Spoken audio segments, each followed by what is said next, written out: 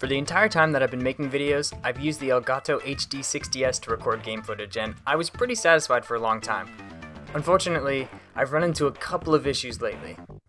In order to record older game consoles, I've been using the RetroTink 2X. If you've watched my videos, you've probably seen it in action. In conjunction with the Elgato's HDMI pass-through, this was perfect for normal play on an LCD TV, but an issue arose when I started capturing footage.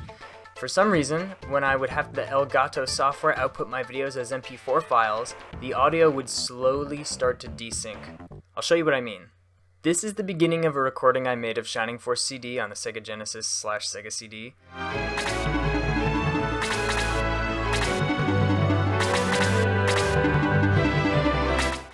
And this is about 30 minutes in.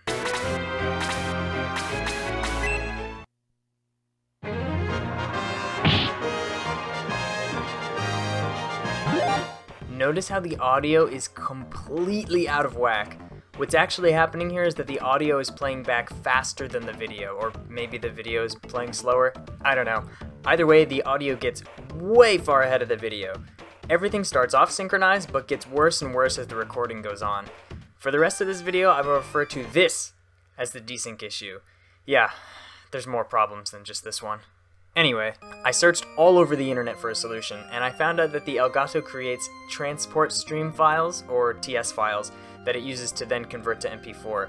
Sure enough, when I watched the TS files using Media Player or VLC, it played back just fine. Searching some forums, I found that it's possible to use TS files in Adobe Premiere, so I gave that a shot. Now for some people, this could very well solve your desync issue. But, for me, this is where I learned about variable frame rate. What this means is that when I'm recording, instead of getting a stable 60 frames per second being recorded by the Elgato, instead it tends to jump around a little bit, and that's why I get the audio getting out of sync when I throw it into Adobe, because it just isn't built to handle that. Apparently my TS files were being recorded at a variable frame rate, and because of this, even though they play back just fine in Windows Media Player, in Adobe Premiere, they slowly get out of sync. This was obviously incredibly frustrating. Thankfully, I was, however, able to find a workaround. If you take the TS files and throw them into a program called Handbrake, then you can customize how they will be spit out as MP4 files, and for some reason, when they go through Handbrake, they do not suffer from these weird audio issues.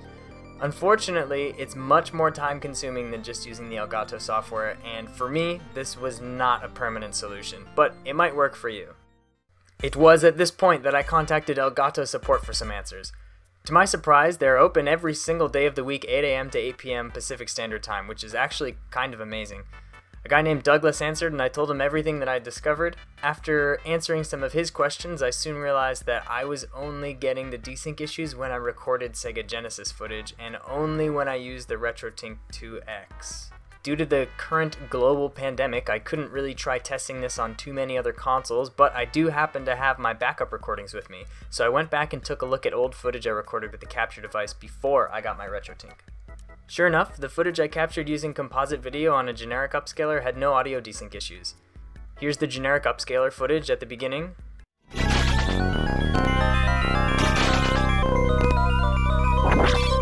And 10 minutes in, you can see it's still in sync.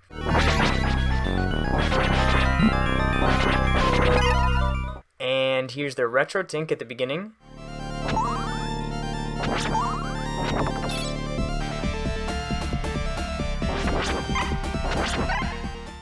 And this time at 10 minutes in, we have audio desync.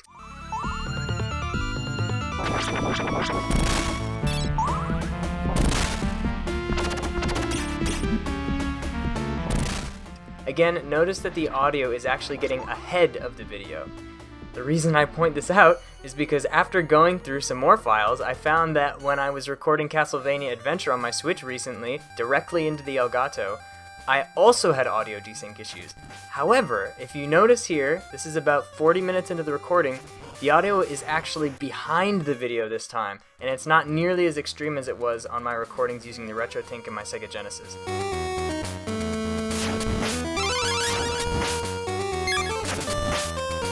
The audio starts off in sync, but over time slowly starts to fall behind the video.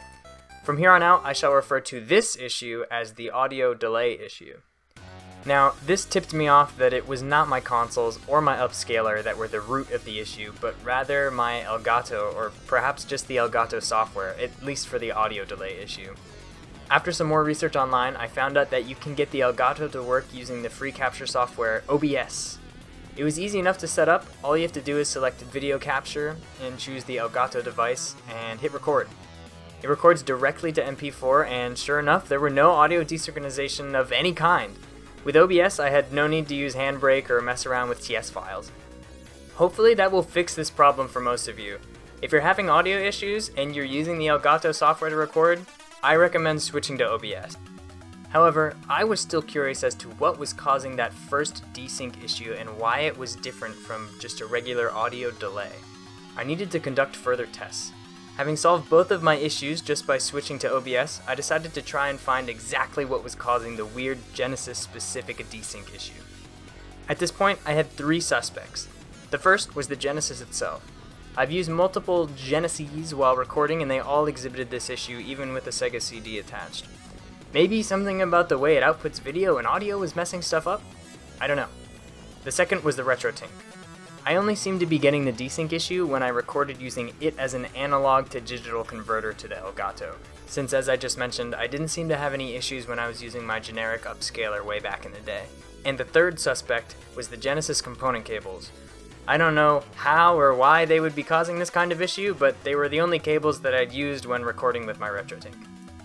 The first test I did was to switch out the console. I hooked up my Sega Saturn to the RetroTink instead and tried recording about 30 minutes of gameplay. The desync issue was not present, but the audio delay issue was, and it seemed worse than it had in the Castlevania recording.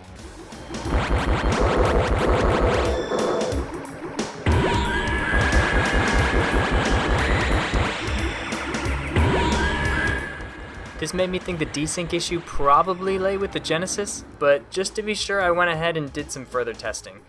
I switched out the RetroTink for the OSSC and tried recording some Genesis footage with the component cables. Instead of getting the desync issue, my capture had the audio delay issue again.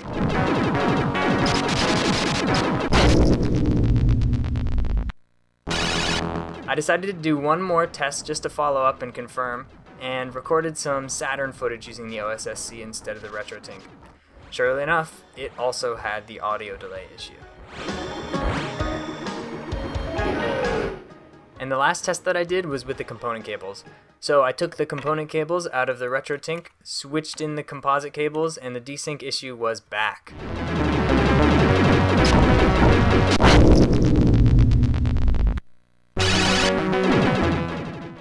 It seems like for some reason, the RetroTink combined with the Genesis and Elgato just meshed together in some bizarre way that causes the audio to get ahead of the video as opposed to falling behind.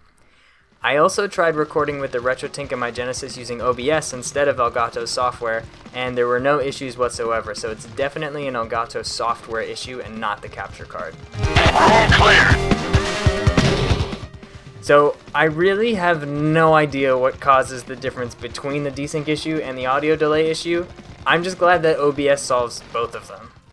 If you're into retro gaming and looking for a good capture card, you may want to think again if you were looking at the Elgato HD60S. These audio issues that the software side left me with were a nightmare to try and figure out.